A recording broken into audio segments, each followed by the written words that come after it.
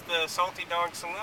This is a little historic little area. A lot of locals come to that place and drink. And we're here on the Spit in Homer, Alaska. And look at all these little towns, all these shops for kayaking. Summertime, this place is booming with business. But for now, half-day halibut fishing, kayaking, whale watching, bear viewing, it's all gone.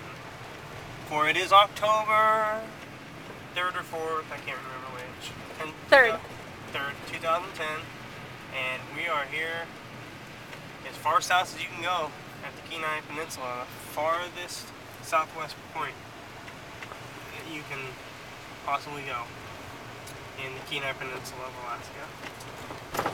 We're just taking our time, cruising back. We just had some lunch at a little organic place, food place, and now we're going to make our way back up the Sterling Highway and try and find another beachfront campground.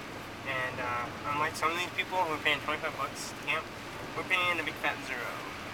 There's the bay, little harbor.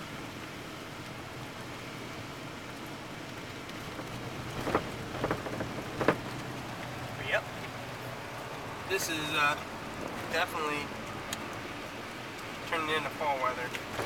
It's about 40 degrees and raining, but we're liking it. It feels really good. And what did you think about it, honey? I am stuffed. We got to go earlier to a little gift shop that was more than little, it was huge. It was like a museum. Yeah. And we got to talk to one of the locals who owned it, and it was really cool. He's lived out here 61 years, and he told us about the Homer Spit. We should come by here and check out some of the sites, just to say we did it. And the water is really pretty. It's really blue. You probably can't see it here, but it's a different type of blue. What kind of blue would you say that is? Like an aqua blue? Yeah, that's what I was thinking. Yeah, that's what I was thinking. Yeah, that's a ticket. Well, we're sending our love to anyone who's watching this video, and we're signing off from Homer, Alaska.